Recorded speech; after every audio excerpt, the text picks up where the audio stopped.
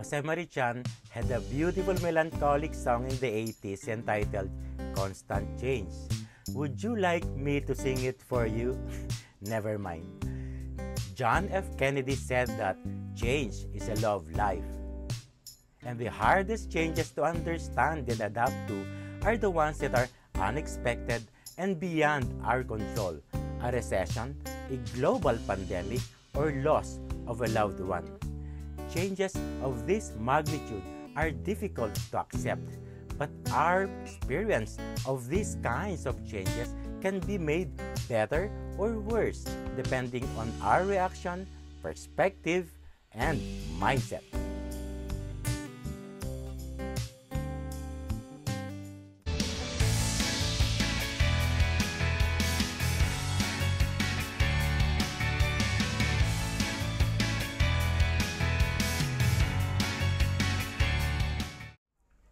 Those who deal best with change adapt faster and more effectively.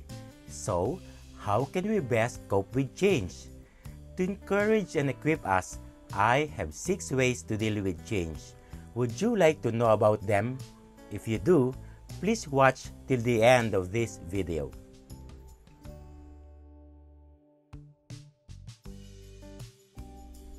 For easy recall, I devised a mnemonics for the 6 ways to deal with change. And what better mnemonics is there except for the word change itself? So, it's CHANGE, change. C is for courage. Let us have courage by staying positive and proactive. We should refuse to behave like victims of change. Instead, we must manage our feelings, get support, and do whatever we can to be part of the change. Let's be bold, fearless, and endure in fortitude. We have to keep in mind too that one of our body's ways of reacting to change is stress. We have to manage it.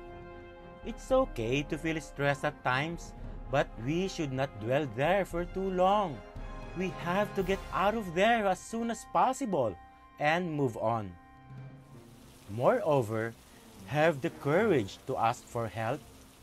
Asking for help is a sign of strength, not of weakness. H is for humor. In the article, Laughter is the Best Medicine, published in the website Help Guide, it was said that humor lightens our burdens, inspires hope, and keeps us grounded, focused, and alert. Humor and laughter are good for our health. They help us deal with change and can benefit us physically, mentally, and socially. Physically, humor boosts immunity, lowers stress hormones, and prevents heart disease. Mentally, humor eases anxiety and tension, relieves stress, and strengthens resilience. And socially, humor attracts others to us. That's why I have a lovely, beautiful wife. Helps diffuse conflict and enhances teamwork. A is for adapt and accept. We have to understand that change is a natural part of life. By learning to accept that change is a natural occurrence in life, we can more quickly adapt when it happens. We have no choice but to adapt and accept change. Otherwise, we will be overtaken and defeated. COVID-19 had turned our world upside down, but we still have control over how we respond to the situation. We can choose to approach our circumstances with anger and take our feelings out on other people. Or we can choose to see our predicament as a new opportunity and approach it with excitement. N is for new normal. We should shift away our focus from what we've lost and towards what's new, the new normal. This process may be slow and we might be reluctant to acknowledge it, but it's an essential part of dealing with change. The key here is to make a commitment to move on. The more change that is happening, the more important it is to stick to our regular schedule. Having some things that stay the same gives us an anchor. An anchor is a reminder that some things are still the same, and it gives our brain a little bit of a rest. Sometimes, when we are going through a lot of change, it helps to write down our routine and check it off as we go. We can also incorporate in our routine stress-relieving and enjoyable activities into our day. G is for grow and gain. Change should be seen as an opportunity to learn from past mistakes and develop a new set of skills. Change, even drastic changes, help us grow as a person. They force us to improve ourselves and rise up from mediocrity. Because of change, we gain new insights, new skills, new strategies. We have to put ourselves in a place where we are going to grow, where we are going to be challenged, and gain new exciting perspectives and enriching experiences. E is for expect your miracles.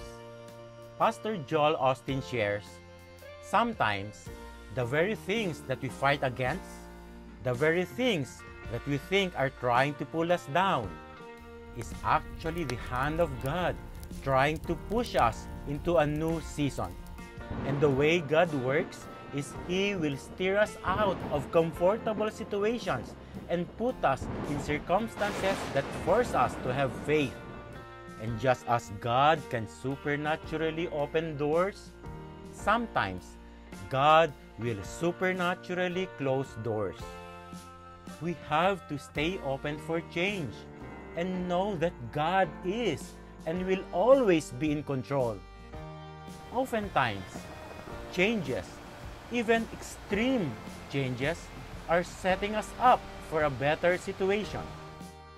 We have to look back in our lives and recall the times when God's grace had provided for us, when His mercy and sovereignty had worked miracles in our lives.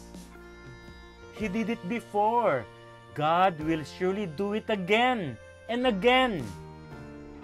This is a new season. Face it with faith. Let us be hopeful, expectant of our new miracles. They are on their way. And there you have them, friends. Those are my 6 ways to deal with change. What about you? How do you deal with it? I would love to know your thoughts. So please share your own strategies in dealing with change, if any, in the comment section below. And if you enjoyed watching this video, kindly click like and subscribe to my channel. You may want to click the bell icon too, so that you will be notified whenever I upload new videos. Please feel free to share this to your friends. This is your Monday Habit Demands Word. Thank you. Keep safe and Godspeed, everyone.